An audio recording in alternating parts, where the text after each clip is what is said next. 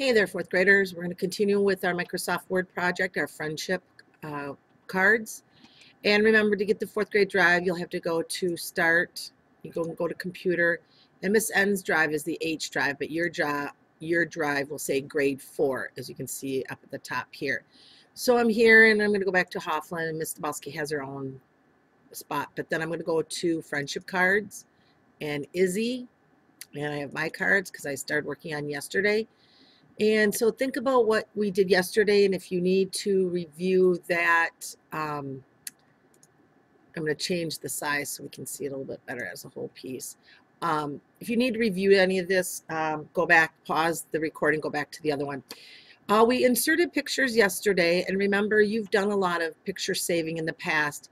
And remember, we have our website, and if you go to Team Dabalski and you scroll down to Friendship Cards, there's that kid search that I really, really like. And remember, it doesn't have to show kids. You can also show, like, you could also do Green Bay Packers players. Maybe you want to say something about friendship, but you want to have it more of a sportsy theme. And then you click on images. And so let's see.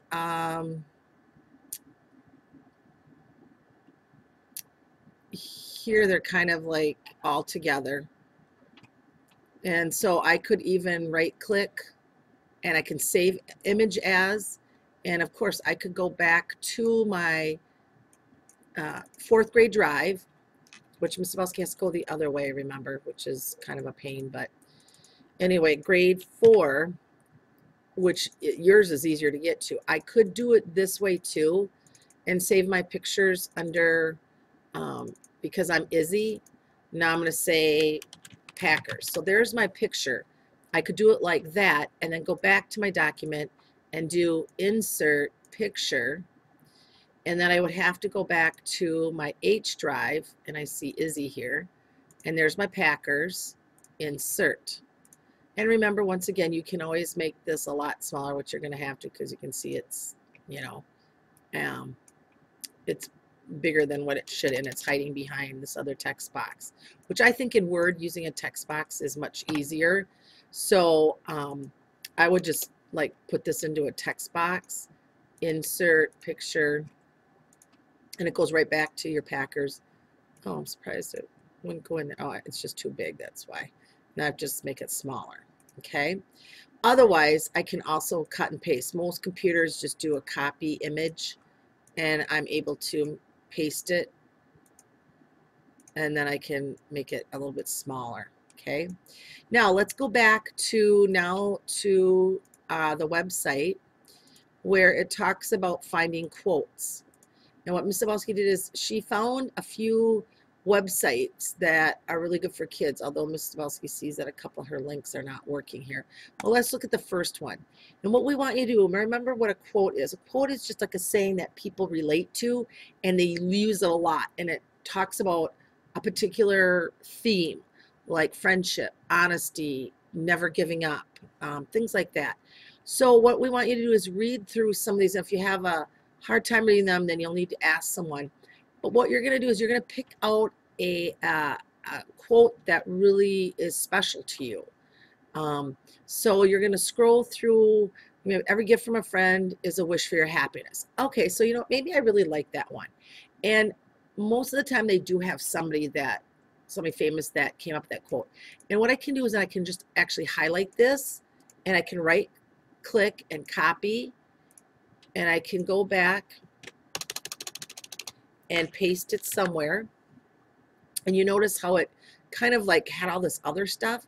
What I can just do is highlight and delete that off. See how that changed that?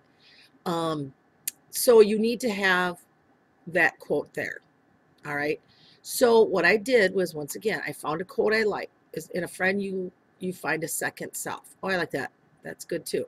Right click, copy, or I can do Control C on the keyboard, Control C, and then I can right click and paste it. And then I see there's junk I don't want, and I'm going to, get rid of that carefully. I'm just going to delete it. Okay. Now I could put that in its own box. And remember, I could make my Valentine's, a little bit different shape. Okay. Also, perhaps I want to get rid of that picture and I want to keep that one. And also, I might want to fix my border around there. Okay. So once you decide, like, you know what, I have the quote that I really like and that is meaningful, and I just did some copy and paste. I found the quote. Now I might want to change this picture up a bit. So maybe I move it. Maybe I want to make it bigger, and that's also what you can do. And what's the cool thing is I can double click on this frame. And what happens is when you double click on that frame, all these choices come out. So I can like have it filled in the background. Like maybe I want to like kind of, you know, kind of change it up a little bit. And I want to make it, you know, I don't know. I can double click back on it and maybe I want to do the outline. Like maybe I want then green for an outline. But look at this. I can change the weight of the line. Like I can make it really thick. Okay. Then what I might want to do to really jazz up my quote is I'm going to highlight just the words, and maybe I want to change the font. I want to really like set it off. So, and remember, oops, Mr. Balsky kind of went too far. Hang on a second. Okay, when that happens, you just do undo.